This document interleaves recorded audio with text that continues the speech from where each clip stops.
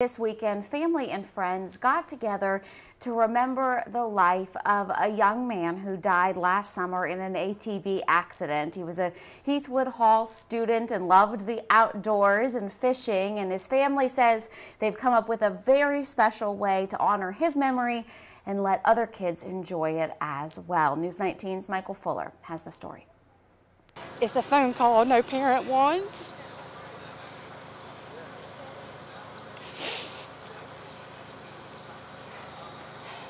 And even today, it's hard to imagine he's not here. The pain and emotion is still raw as Glenda Clarkson remembers her son, Jake.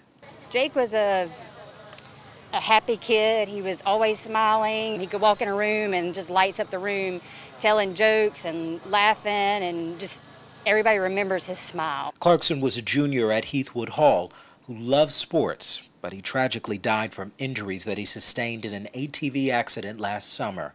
But his legacy will live on forever, as his passion for the outdoors will be realized with a dock built in his name at Camp Cole, a new 40-acre statewide camp and retreat center for children, teens, and adults with disabilities and illnesses that's set to open next summer. Led by his friend Jet Sewell, the community gathered for a barbecue fundraiser where family, neighbors, and high school friends packed over 300 meals to be picked up curbside, all to raise money for the new dock. I came up with the dock after his passing just to honor him in a way of everyone remembering him. He loved to fish and he loved to be outside, so the dock is a perfect place to honor his memory and just have a piece of him out at Camp Cole forever. It means a lot. It means a lot for the community to be out here together, all for one cause, and it just really means a lot to us and his family too.